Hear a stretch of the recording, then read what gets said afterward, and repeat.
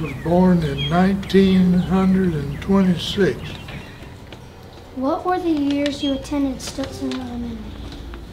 I started in 1931 and finished in, it was a high school then, and I finished in 1942. 12 years going to Stilson School was like heaven to me. We were just one great big family. We loved everybody. It was just such a wonderful atmosphere. We had great students. We had people, my friends that I had in high school are still my friends. Some of the best ones in the world. Well, Stilson is next to heaven. No, it was a big school. It was big, and everybody had a good time. What years did you attend Stilson? So I began in 1940 and graduated in 52. I went to school here in 1936. I started school. Oh, I started the first grade, and I was in the last graduating class in 1955 of Stilson High School. 46, I think it was. 46, 7, 8, 9.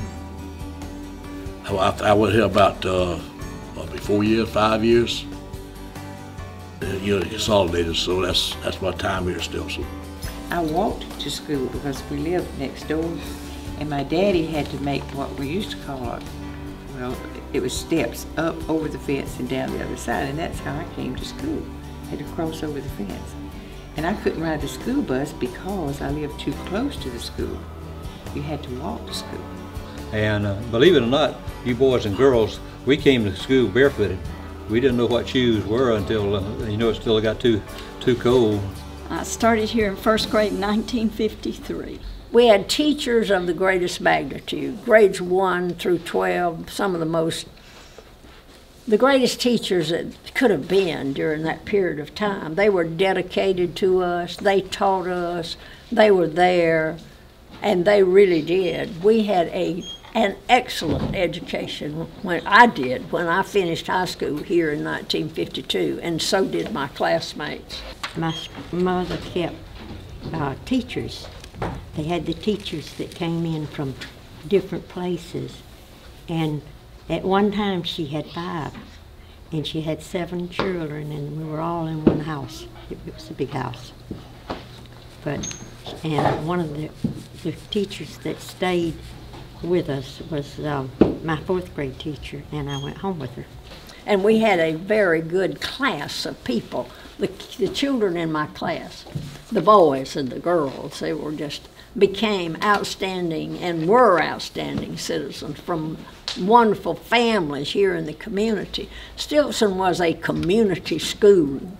I mean, everybody here upheld everybody else. We were mostly farmers, dirt farmers. That means getting out there and hoeing with a hoe and getting the grass out of the peanuts and suckering the tobacco by hand and picking it, and I strung it, and I hung it in the barn, and I took it out of the barn, and I knew how to cure it. My brothers were 2 right ahead of me. They had to go to the Army, so that left me there, the only one left, with my father, who was getting on up in age, and my mother, he had cataracts. So I had to be not only the girl, but I had to be the boy, the man, too. Can you tell us what you know about the log cabin? Oh, I can tell you a lot about that old log cabin. Some of it you don't need to hear.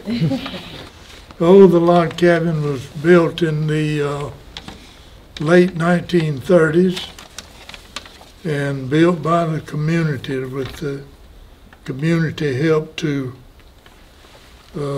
secure the logs that they're made out of.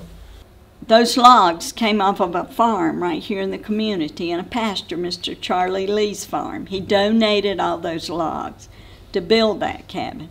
But it was built like the old tobacco barns used to be built, the log tobacco barns back in that time period.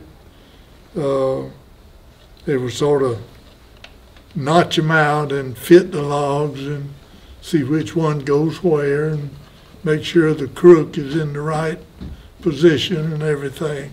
Once it was built, then they made the inside of it smooth with some tight boards, and then they would daub it, and we call daubing the cracks on the outside with sort of a cement mixture, either with clay or something of that nature to seal the outside of it. And later on now, I believe somebody mentioned something, why was it red? Yes, sir. Later on, when the logs started to disintegrate, then it was painted to preserve that. Okay. It was built for the, what we called it then, the soup kitchen. That was when they first started serving lunch at schools. And I remember the first lunches that I ate there, it was in a cup, something like a big coffee cup. It held about a pint. And our first lunch was vegetable soup and soda crackers. And I believe they charged us a nickel at that time for that cup of soup. That building was built in 1937, and it was part of the WPA program. And I think it had something to do not only with the work effort in the Depression years, but it also had something to do with the putting high school courses like agriculture and home economics in the school. And lunchrooms were not part of the original construction of the school. Most children brought their lunches to school, and if you had lunch. So a lot of kids didn't bring anything. People didn't have a lot of money. It was, and they had to do without a lot. She'd make biscuit sandwiches for us if we didn't have any bread. The only original building that's left here on this campus is the log cabin. There was an old gym that was originally here. There was the log cabin that was here. There was a main building that was a brick building. I think you have pictures of that. There was an audio-visual room, and I remember the cannery. I don't remember the cannery operating, but the building was still here when I attended elementary school. I think my mother came here in the summertime and canned vegetables for the family. Okay. That's the part I remember. Okay. Oh, they probably taught us canning too. Okay. I think I already knew some of the basics of canning, but I'm sure we learned a lot too. Tell us what you know about the log cabin. Oh gosh, the log cabin has lots of fond memories. Some associated with eating lunch. My first recollection was the lunches that we had there. I remember one of the things that was a staple on the lunch menu was lima beans with a tomato sauce and cornbread. We had that just about every day on our plate. And the other thing that was always constant was a bottle of milk. Came in a bottle, a small bottle, and then later we had it in glasses. And had a glass milk dispenser that you got. I remember the lunchroom ladies at that particular time was Miss Upchurch, Miss Warnick, and Miss Finley. There were 3 ladies that worked in the lunchroom. But the log cabin, we would have to run over to lunch because we were in the old building, and it was not a breezeway or anything. You had to get out in the weather and run across. That was about the only time they wanted us to run. But they'd encourage us to run to lunch. And I remember when they put the milk machine in. Now, you all don't have one of those, I don't think now. That's past. You get little cartons, right? Mm-hmm. And some of the boys were real funny because they had cows at home and they knew how they got milk. This was new to us, you know, and we enjoyed that. As I recall, we had a lot of lunches and served some vegetables that I had never heard of in my life, you know, born and reared down here in South Georgia. There was something, and it's delicious, and I eat it today, and you probably do too, called asparagus. Now, when they first served that to us, our home ec teacher had to prime us up a little bit before we saw that on our plate, because it looked like sticks. It looked like stems out of a tree. And I'm like, what the heck is this stuff? And it tasted just about as bad. But and we were taught in home economics, we gotta eat, we gotta do this vitamin thing, and this is what we got. So we were real big on doing what we're supposed to do, you know. So we all sampled that asparagus, and pretty soon we were eating it and loving it. We also, in about the 8th or 9th grade, we began having home economics classes here in the log cabin building. Home ec is like learning how to do household things and cook. We were supposed to learn how to cook and sew a little bit. Agriculture was taught on the right-hand side of that until they constructed a shop that was on the end of the old gym. And they moved the agriculture building or classes over there, but the home ec, as Miss Sanders, Judge Sanders was saying, was in that building. And then in the later years, after there was no high school and the lunchroom was moved to the old building, they didn't have to run out in the rain, but we did. And your great-grandfather put restrooms in there for us, and we could come over. We had dances. I remember people coming and teaching art lessons in there, and you're going to love this. The best part was on Saturday night they had a band, and we all went and had dancing. We went dancing in the log cabin. So the community, and a lot of those community members that are here today played in that band. So it was just a local little group that got together, and Mr. Wayne Swint played drums, and Kenny Robertson sang, and I can't remember who the other people were, but every Saturday night they played over there, and you could go and get a ticket. They'd give you paid a little bit to go in. It wasn't very much, but it was a big community thing with the young people in the community. Was there a playground? Was there like playgrounds? Out back of me where the parking lot pretty much is for buses and things, we had playgrounds, and we had these big swings. And actually, I guess I can tell this, they used to have a coal pile out there. And the reason was because in the heat of the school we had coal burning heaters. And we had no heat until we boys got together, gathered up enough coal and wood, whatever, to build a fire in the coal heaters. And usually by dinner time we had enough heat in the classroom to be reasonably warm. But we would come every morning and be a cold classroom to come to until we had the fire going. That's why you like to seat in the back of the room that was close to the heater. Could you like the boys in Lockham, could you like do the fire? Would they let the kids do the fire? Oh yeah, we boys built the fire. Now they were probably high school when you were doing that. No, we were in upper grammar school, 7th and 8th graders, and in the high school. And then after the years when they got gas heat and so forth, the coal pile diminished, but it was still there. And we used to play war, you know, get behind the thing. And you had to be really careful. You weren't supposed to throw coal at anybody. It did happen a time or two. But that was part of our history here too, getting around the coal pile. And we used to play jump board. Oh my, that was something. It was just a log across a log, I guess, and we didn't have, like you have, factory-made equipment to play on. We didn't have that. We had fun though. We had slides and we had swings and we had those jump boards. We used to play hide and seek in this area, and it was a wonderful hide and seek refuge, a place to hide and to seek. A lot of shrubbery around it, and we could get around it, and so I remember a lot of games of hide and seek. And I used to do the cartwheel, and I could start here at this school, and I didn't stop until I got in my our house in Stilson, up down the road there.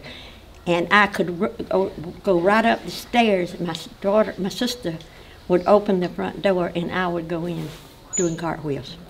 So when I got to be 80 years old, I told them I was going to do a cartwheel.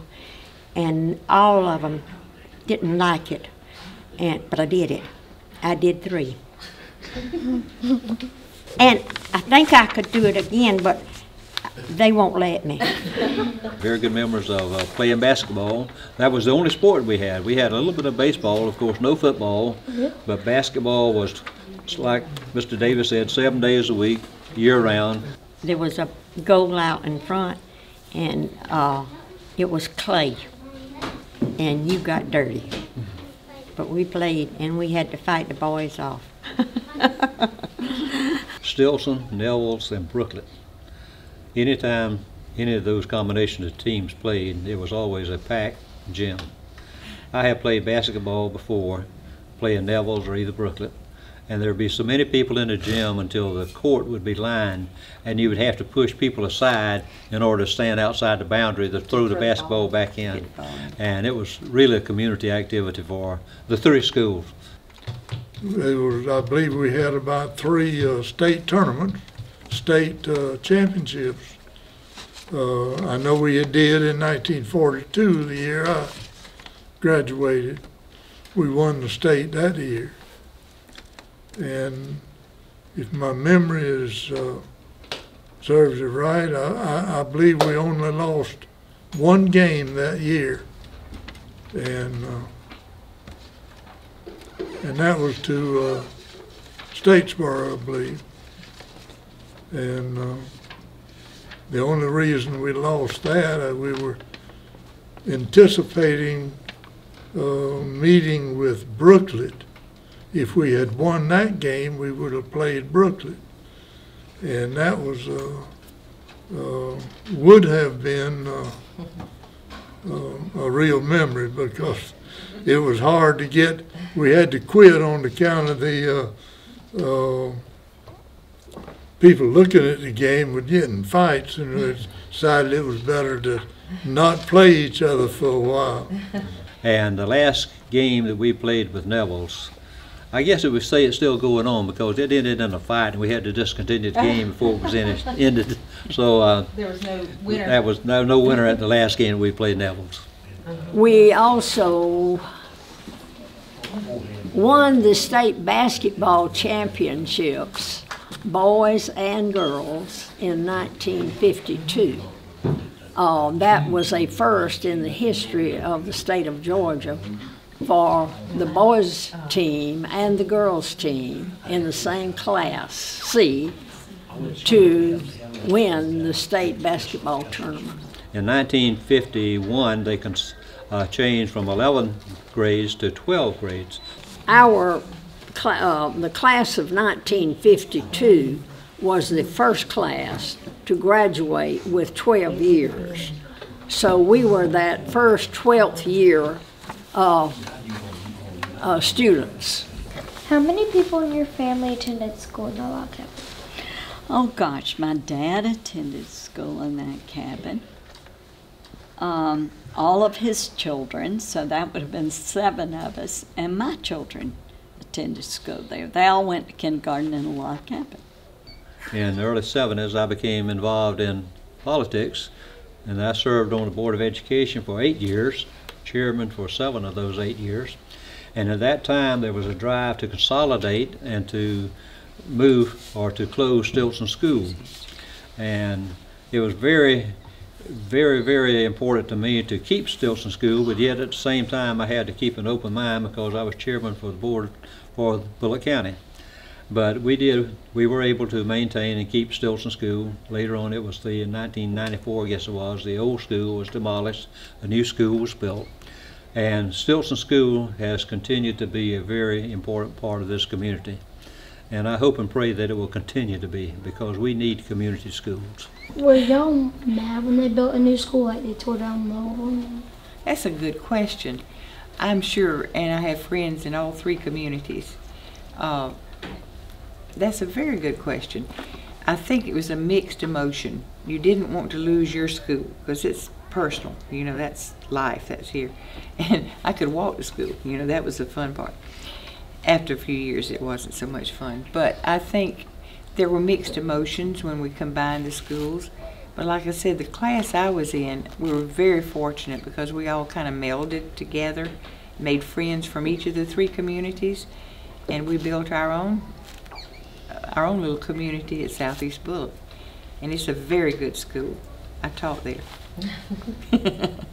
And I think it was around 1980 they began to put in a kindergarten program in this county. And as part of the kindergarten, it was a half-day program, but you could send your children and they could stay all day. Well, the kindergarten classroom was in that log cabin. And then when I became principal, this community really began to grow. I think there were only about 260 kids here. When I left, 12 years later, there were 623 kids. And as part of that, we began to have to use the log cabin as a regular classroom again. So there were not only a kindergarten, there began to be 2 kindergartens out there. And then all of a sudden we had to have mobile units all over the campus. We had more mobile units on this campus than we had regular classrooms in a main building at one point. And the community got together, very concerned, this gentleman back here would have been part of that, to build a school in this community. And the challenge was, as Ms. Sanders said, there was a lot of history with that old building. And so one of the things that was the challenge was, how do you preserve the history? Because the reason people came back to the school was that old gym, the Halloween fall festivals that were in there, the log cabin, and the people came back to this community because there were so many good experiences that they had. When I became principal, all of that end of the campus was filled with privet, which is a type of shrubbery, had grown up all around that building. And part of the challenge was that over the years, the water ran from that big building down toward that branch that's down there, and the water ran up under that building and out of the campus. So when I realized all those logs were beginning to be deteriorating, I got involved in trying to get it cleaned up. And so community members, my PTO, came out and we all pitched in and we cleaned that. We bulldozed all that shrubbery off the end. And then I began to see how bad the logs were, and that was when I began to get involved with the Historical Society. Was there any way to replace those logs on the bottom of that cabin? And that was before we were using it for a lot of major classrooms. There was actually, at one point in my career, we had to have a 4th grade class out there too. So anyway, when I checked, the way to repair that log cabin was you had to lift the log cabin and find the exact kind of log to go back in under there. So the best bet was to just see if we could contour the campus so that the water would not run under that log cabin and deteriorate it further, which we were able to do by rerouting the water more over toward the drainage in front, by bringing in some people who could contour the campus a little bit and keep the water from running under. So if you wanted to ask me why is that important, I think at the point that I was here, it was the only log cabin that had classes in it in the state of Georgia. But I had attempted to try to get that building repaired at that point. And nobody wanted to take on trying to lift those old logs and replace the bottom logs, because you had to find the logs that would be pretty close to that log that you were going to replace, but they were all concerned about lifting the logs because it's chinked. Right. And once you start lifting it, you break the chinks and all the other logs. What is one of your last memories from the log cabin?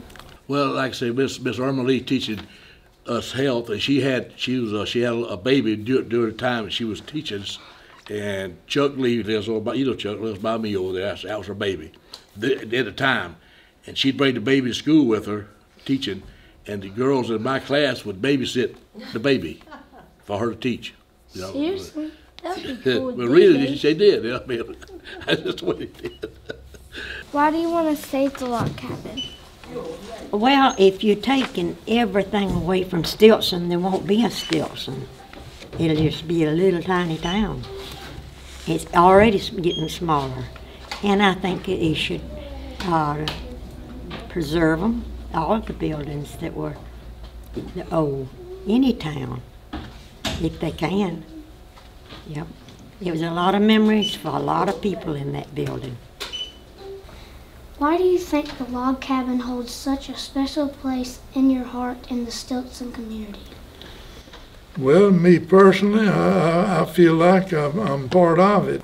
I think it has the handiwork of this community in it. I think those logs that were placed there by community. I think it was the commitment of the community to have a school here. This community has a very,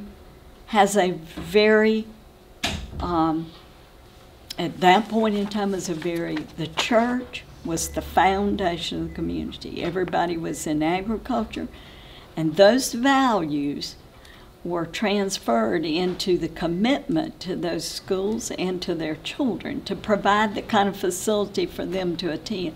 And they put forth that money themselves. Why do you want to save the log cabin? Well, yes, I want to save it as long as it's feasible. And I think it's something that is part of history. Of course, as time goes on, the only history they have is the hand-downs like we're doing today.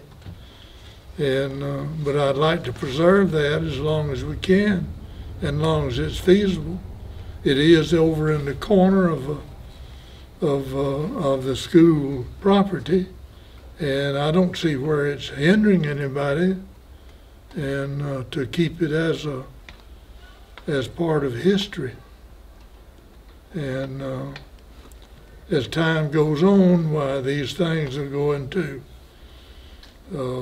disappear more or less, just like Stilson School is now.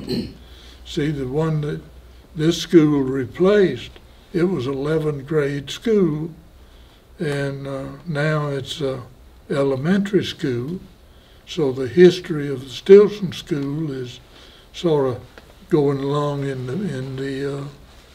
the past history, old history. Why do you want to save the log cabin? Of course, it would be a great historical marker. I do not know anything about the present state condition. I have no idea what it would cost to put it back in pristine condition. It would have to weigh upon all those issues being resolved, but I would be for it 100% to preserve it, to maintain, to build it back to where it was, if it's not prohibitive from cost. If we can raise enough money, I don't know how you go about raising money, but people raise tons of money, so perhaps we could. Well, it's been around a long time. It was here when I come to Stilson years ago, and I like to see things preserved, you know, just keep it. It's been here a long time, and I will work to try to keep it, you know. We'll have fundraisers and whatever it takes to keep it going. I'd like to see it stay where it's at. You know what? It's history. And if we don't save and preserve history, then you young people come along, you will have no memories or no knowledge of what we had when we came along. So it's very important to preserve history. And history may be good, history may be bad. History may be something that you don't want to talk about, but history is something you cannot change. It's happened. And so the log cabin was a part of our school years. The log cabin was here for us to have lunch. The log cabin was there for the girls at that time to go in and have home ec. Later on, it became a community center. We had dances there. So the log cabin has many memories for all of us here in the Stilson community. Yes, it should be preserved. Hopefully it will be. I doubt, seriously, that in Bullock County you'll find another log structure that large. I think it's probably the largest that I've ever known about, actually, here in Bullock County. And I would love to see it become a community center again. I see a lot of possibilities, like a lending library. We wouldn't have to come into the school for it. They can put up a little box outside with books in it, and you know, you can just come and get them as you'd like, or put some in for others to share. And a place to gather for just a supper if we wanted to say, hey, let's meet over at the log cabin and have supper tonight. It'll take some doing to do that, and legalities will be an issue. But I think it's a possibility. You know, there's no saying where there's a will, there's a way. So we're going to hope for that. But I went by to see Miss Laura Michael the other day. I walked in, she said, Robert Smith. That's a pretty good I said, yeah, her mind's sharp. I said, you remember me? She said, good Lord, I won't never forget you, Robert Smith. She said, you talked all the time. There's nothing wrong with talking. In 1942, when I had to come up to prepare for a ball game that night, we would stay over. I would stay over after school, and my family would give me a dime to buy lunch with at the store, and with that dime, I would buy me a sweet roll. We called them back then. It was about the size of a 8 or 9 inch dinner plate, and with white icing on it, and that cost a nickel. Well, I had a nickel left, so I bought a 3-center. They had a drink called a 3-center. It was a cola, and about the size of a Coca-Cola bottle. It was 6 or 7 ounces, something like that, for 3 cents. The other 2 cents, I got it in 2 cents worth of mixed candy. I'd get a handful now for 2 cents. And that was my lunch to play ball on that night. What do y'all think you could buy for a dime for lunch? A pickle? Maybe a pickle out of a jar? Not even a pickle. Not even a pickle. Nothing. They would spank you. In fact, I got a couple of them. And he spanked us with a paddle about that long, about that wide with holes in it. School whipping. Did they like slap you? That wasn't funny. I mean, I wouldn't. But I'm just telling you, I got one whipping. The whole time I was in school was one whipping. And that was it. So I said, I'll tell you what I'm going to do. I'm going to tell my daddy you whipped me. He said, that's what I want you to do, son. Then you tell your daddy I whipped you. Spanked you at school. So I go home that night and tell my daddy. He said, oh, you got a whipping at school? I said, yes, sir. And I thought my dad was going to jump on the teacher, but he didn't. See, I deserved the whipping. And he said, you deserve the whipping? Daddy whipped you. But that don't happen today, see. That's a thing of the past. You don't whip a child today. Was the worst day that you got spanking, was that the worst day of school? No, I had a lot of bad days. I had a lot of bad days. That wasn't nothing. I had a lot of bad days. Well, what was your worst day? Good, son. I don't really know. I don't know. He's just like anybody else. He didn't want to come. I didn't want to come to school, right. See? But Daddy made me come to school. Yep, just like Mama makes you. and if I told my mother I was sick, you know what she'd do? Beat your butt. No, give me a dose of castor oil. Which might have been worse. The worst thing you can take is castor oil. If you ever took it, I don't know where you took it, castor. You know what castor oil is? I don't know. I'm talking. It's a thick medicine that you. And nowadays, if you don't go to school, you're wrong. You're at a disadvantage. And then most times when Dad come home, if she told him I stayed home from school, he'd spank me. So I didn't stay home. I didn't stay home too many times. I taught anything from kindergarten through 12th grade I had taught, except 8th grade. I never got the opportunity to teach 8th grade. And I've taught every subject pretty much in some course of my being a teacher. They wouldn't let me do that today. But I learned something in that process. I learned that 5th, 6th, and 7th graders spent more time hunting stuff than they did learning. So I convinced the principal the last year I taught here I wanted to teach 7th grade. I wanted it to be self-contained. And I wanted to teach them every subject. And I taught them. I taught them writing. They created a lot of writing. I still have some of the books they created. I taught them science. We actually did science in the experiment. So I taught them everything. That way, the only thing I had, which is the only thing you'll ever have in life that's equal to anybody else's time. You're given 24 hours, and you spend that time, and that's how effective you'll be in life, is how you spend those 24 hours. The Stilson community always supported the Stilson school. Very, very well supported by the community. Whatever school was good, basketball, the fall festival, Halloween, the senior play, the piano recitals, the Stilson community showed up for the support here of the Stilson School? Just all you got to do is get a good education right here. Go on to your higher education. Set your mind for something that you could enjoy doing. Get an education, son. That's right. If you get your education, they can't nobody take it away from you. And do that, and dedicate yourself to becoming a worthwhile citizen and a wife and a mother and whatever we might have in mind. Everybody doesn't have to be a wife and a mother. There's other outstanding things women can do in this day and age. So just, as I used to say, just be something good, something worthwhile.